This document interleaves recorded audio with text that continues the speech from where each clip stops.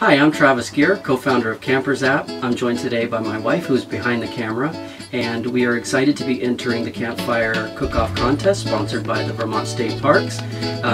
We're going to be submitting our recipe for Dutch oven pork and potatoes. With the exception of the pork, all of the ingredients travel well and can be packed in advance. So let's pause for a minute and take a look at the ingredients.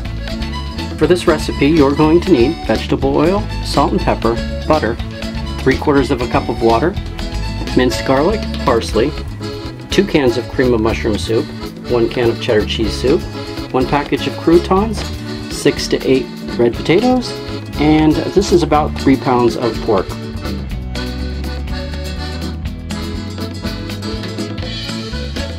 Okay, we're just going to season our meat. You can season to taste.